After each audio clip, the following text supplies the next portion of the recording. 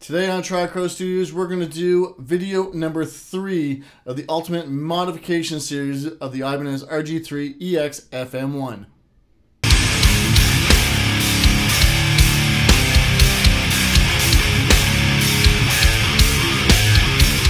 So as you can see here, we have the body all laid out, the neck's off it because we refinished the neck's good. I just took the back plate off there so I can unsolder the pickups and take out what I don't need out of this guitar for when we put the new pickups in. We're going to keep the pots. We're going to fix up and paint this jack here, make it nice, and we're going to clean all the screws and hardware. So here we go.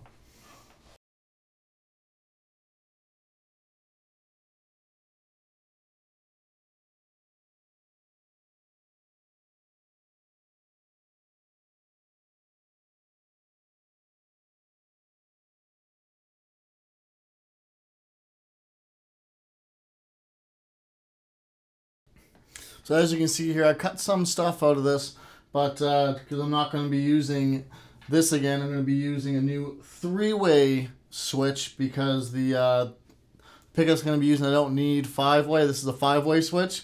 So I'm going to show you guys how I'm going to solder that up too, so you guys can do it yourselves if you have a guitar that was 5-way and need to put a 3-way in. So we're going to do that later on, but I'm just going to continue cleaning out what I don't need in this guitar.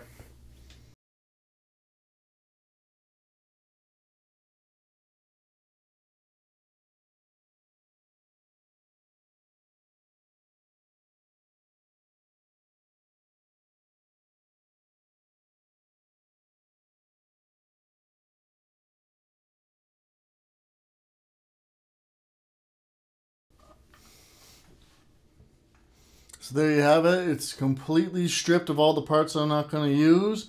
Now I'm just going to clean it up a little bit and see how nice we can get this polished up. There's a lot of corrosion stuck all over the place. We can clean a lot of that gunk up that's around the bridge. Now we're going to use a little bit of polish here just to polish up the body and get rid of some of this gunk.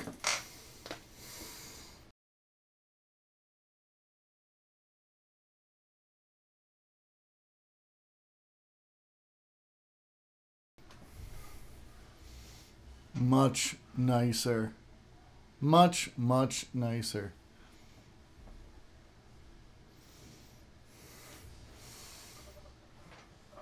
So now that I got everything off of this guitar, I got metal pickup coverings, the input jack, all the bolts and nuts.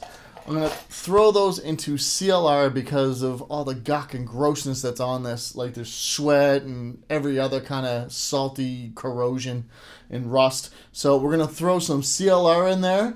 You don't want it to stay in there for too long because if it's in there for too long, it's going to turn it black and it's just going to make more of a mess. So put enough in there that it's going to fill up enough that everything is covered, and then just keep watching that it's not going to go all gross. So now we're going to add the CLR.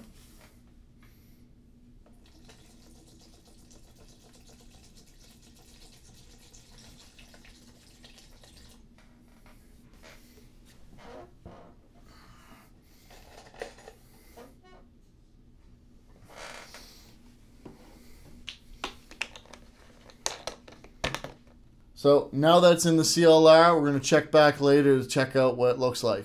So now that everything's been in the CLR for a bit, I'm looking at it. I think it's about time for most of these items to come out. We'll check them as we take them out. So let's take out one of the pickup covers.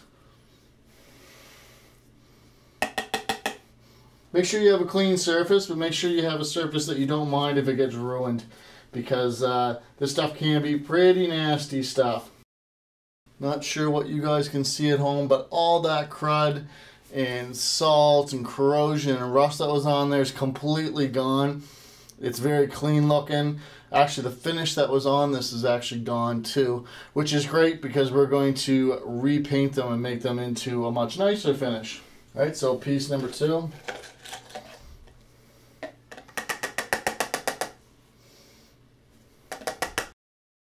Like I said, again, all the rust is gone. All that built up corrosion and gunk that was on here is absolutely gone, which is awesome.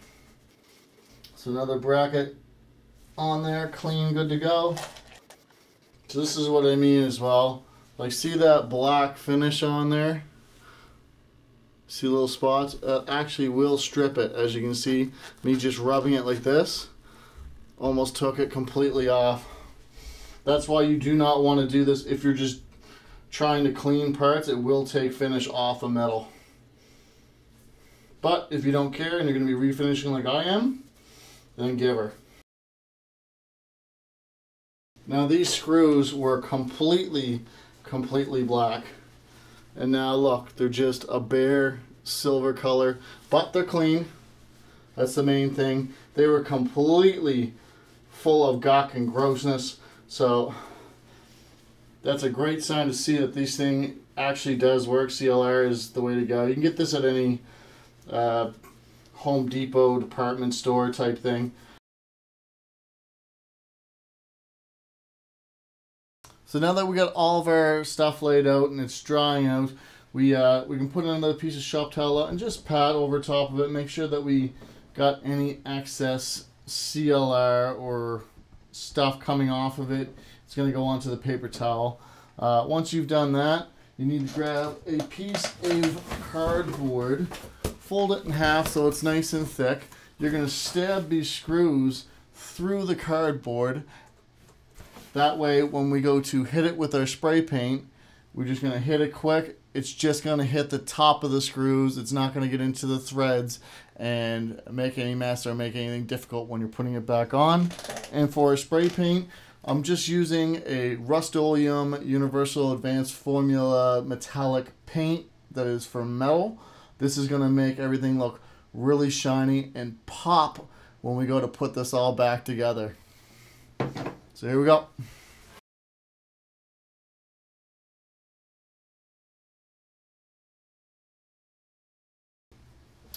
Now you'll want to do a separate one for any of them that are flat. This one's kind of set up so we can fold this up and hit it really well, and it's not going to run or anything like that, and you're just going to hit the surface of it. You don't want to do too much. Once you do hit it, then if you feel like you've missed some, just wait till it dries and then go back and hit it again a little bit.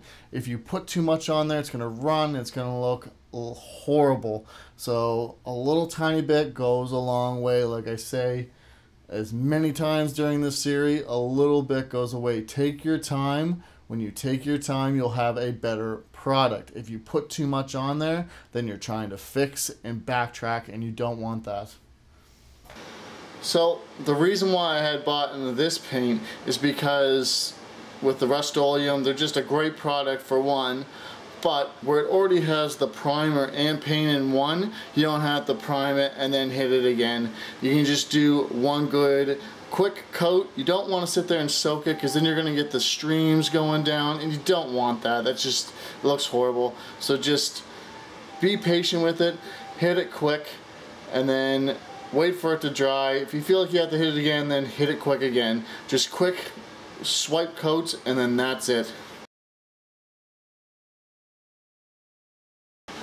So now we're going to let this sit and dry. You don't want to keep overhitting it, because if you overhit it, then it's just going to get messy. So even though it looks like I may have missed a piece of one or a little bit of another, or maybe I want to go on the other side and hit it again, just wait, let it dry, and then hit it afterwards. And now I'm going to hit it with coat number 2.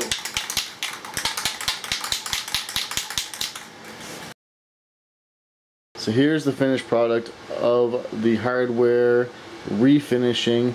The gold looks really good.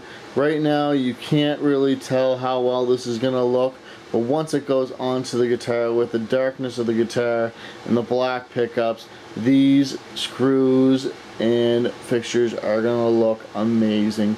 So stay tuned to check out this guitar. There's lots more mods coming your way you do not want to miss, and please subscribe to TriCrow Studios.